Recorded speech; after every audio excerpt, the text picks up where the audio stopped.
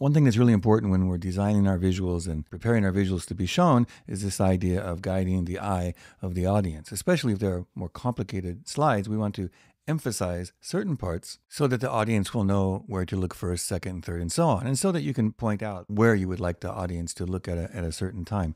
So for example, in this kind of slide, so there's lots of different elements going on and people are going to look all over the place. So how could you emphasize this? Well, you could use the Morph tool in PowerPoint, or what I'm using here, the Magic Move in Keynote. So you could zoom in on something and then talk about it and then zoom back out. And what a lot of people do is just using something like an arrow, maybe move the arrow to emphasize, or circle or underline or something like that. And that's okay. But what I want to show you in this video is how to use the spotlight method, which is really simple, but it doesn't come built in, but it's really easy to do. And for example, it looks like this. So we can just spotlight like this, and we can change the opacity to be, completely opaque so that we can't see at all the background. You could do something like that if you want. But often it's kind of cool just to leave it like this and then move around to different parts, right? So the parts are part of the whole. So often we want to keep the whole there a little bit because it's related, but we want to emphasize certain parts. So this could be something like, you're talking about something more complicated, a map or a cityscape or anything in nature, any kind of slide that has a little bit of complication to it where you want to emphasize certain parts. Or even something like just introducing your team. So we have the 6 positions here, and that's the team. And most people will do something like just putting the names over them, or kind of just going through them, maybe pointing. But if you use the spotlight effect, you could do something like this. And here I just put their name or their last name, but you could put their titles or their degrees, or a little bit of text underneath each name. But then, so this is one slide, and then we go to the next slide, and using Magic Move, it just makes this nice spotlight effect. So we're zoomed in on this physician, for example, and then finally the Dr. Walter at the end. And then we can pull out again to reveal the whole. Okay, so let me show you how to do this and then show you different examples. Okay, so how do we do this? So let's start. We have the photo of our team here. And what we want to do is get this smaller. So because we need much more area, we're going to make a shape that's above it, and we're going to cut out a little hole in it, but we need to zoom out more. And at least in PowerPoint, it's easier to do this, but in Keynote, you'll see that the maximum is 25%. But actually, you can get more. Well, you can get more if you go to View and then Zoom, and you can zoom out more like that. Or there's a keyboard command too, where you could just do Command Shift and then the left arrow key. Okay, so let's make our shape and just choose a square here. And we want it to be black, but my default is white. So let's make it black. And then I'm going to move this around, but I'm not going to move it up and down. I'm just going to move it side to side. So this part doesn't really matter how much taller it is, but I need it to be wider because I'm going to go back and forth on this. Okay, something like that. Just make it a little bit bigger so you can see better. So I think this should be big enough. And what we want to do is cut a hole in this, right?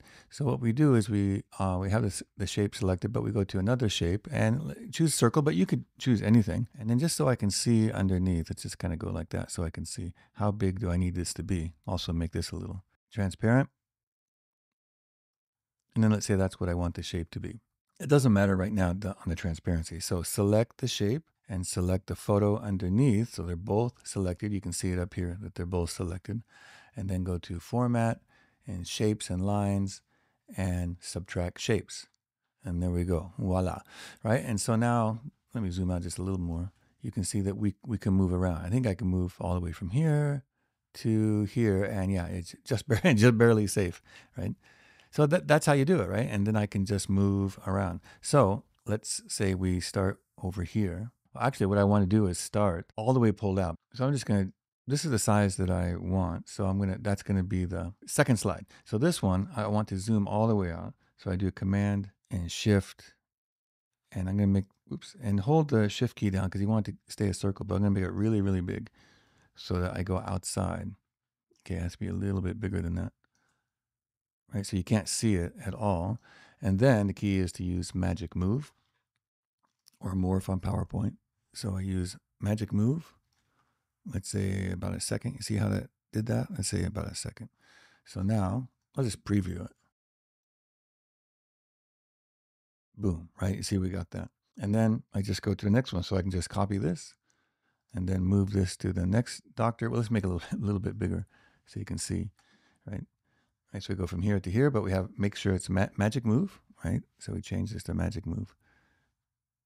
And 1 second, a little bit faster, right? And then we just keep doing it. So just copy and paste, then go to the next doctor, copy, paste.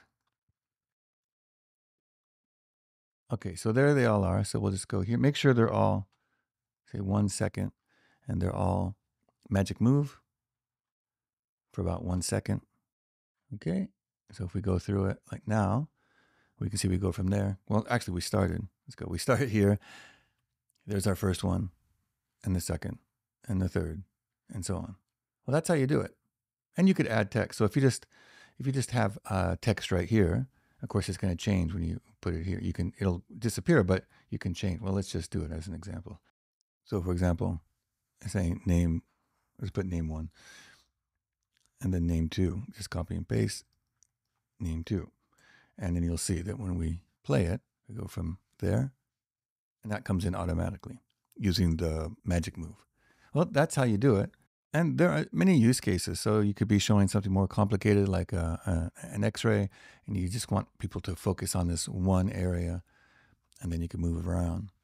You can even zoom in a little bit with the photo, so you can bring the photo a little bit closer and even shrink the size. It's just shrinking the size of the shape and using the magic move in between, and then pull out.